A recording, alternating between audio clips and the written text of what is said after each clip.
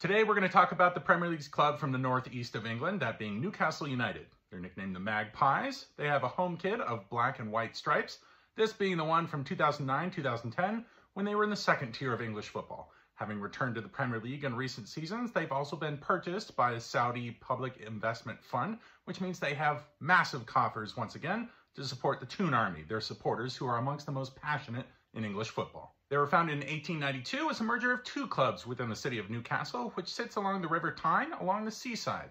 The badge itself takes a lot of elements from the coat of arms of the city, including along the sides here, you'll see two hippocamps.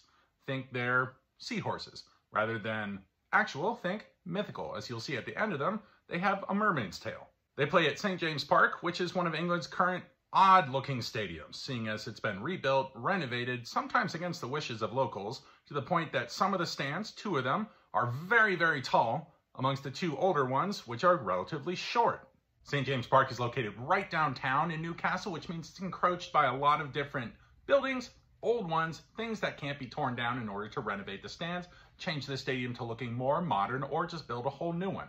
Who knows? But at this point, I think it's a grand old mess, and I like the way it looks. The thing is, there's only one set of people that probably don't like it, and that's away fans, seeing as they have to sit in the Lees stand in the very top level, which is almost astronomically far from the pitch, to the point you might bring binoculars to see anything going on, along with the fact that you're going to have to take 14 flights of stairs in order to get to your seat.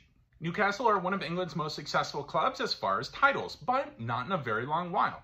They have won the league 4 times, but the latest one was in 1927. So they're coming up on 100 years without a league title, which in America might mean you equate them with the Chicago Cubs. But there's not really a curse with this club. They did have a successful period in the mid-90s under their manager and former player, Kevin Keegan, where they were runner-up in the league in 96 and 97.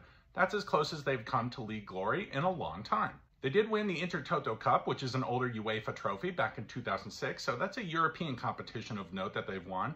That goes along with 6 FA Cups, with the latest one coming in 1955. They hold 2 important rivalries, with one much bigger than the other, that being the Tyne Wear Derby. It's against Sunderland, who are a city just 12 miles south of the city of Newcastle. Both cities are straddled across a river, Tyne and Wear. The last I looked, this rivalry is actually pretty split evenly down the middle. I'm pretty sure the two of them have an equal amount of victories. It hasn't been held in a while, seeing as both teams haven't been in the same division in a little bit, with Sunderland dropping down the pyramid in England.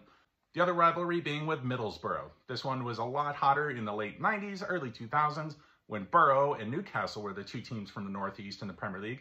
Sunderland had dropped out at that time. This one's called the Tyne Tees Derby, Tees being the river that splits Middlesbrough. So the mid-90s were a successful time for the club. 96 and 97, they finished runners-up in the league. They also went to the FA Cup final 2 times during the 90s, and they came very close to restoring a lot of the early century Geordie glory that the club had had. That being said, they also gave us the finest ever match of Premier League football. April 1996, they played Liverpool at Anfield. They lost 4-3, but it was some of the best attacking football the league had ever displayed. This club at the time under Kevin Keegan had some of the best attacking talent that's ever been put on display in the league. At the time, both clubs were trying to hunt down Manchester United in the league title fight. United would end up winning the league, but only on the final day, with Newcastle finishing second. Liverpool were surging at the time. Newcastle had stumbled a bit, so this was a big match. It's considered a classic.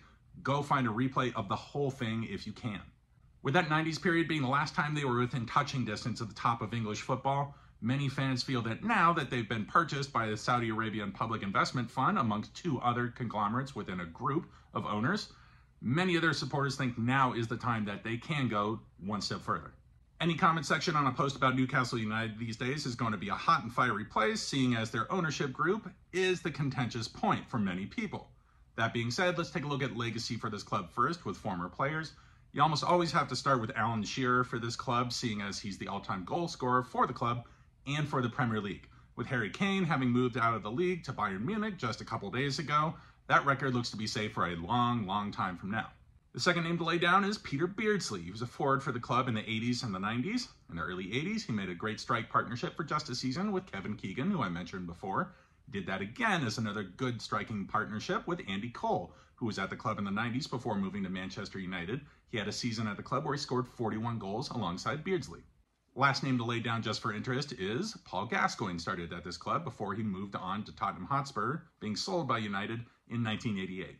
With the amount of money that they have at hand to build their current squad, Newcastle have been actually quite shrewd in the market, where Chelsea FC have been absolute maniacs in the amount of money that they're spending without qualified talent coming in that you know is going to be good right away.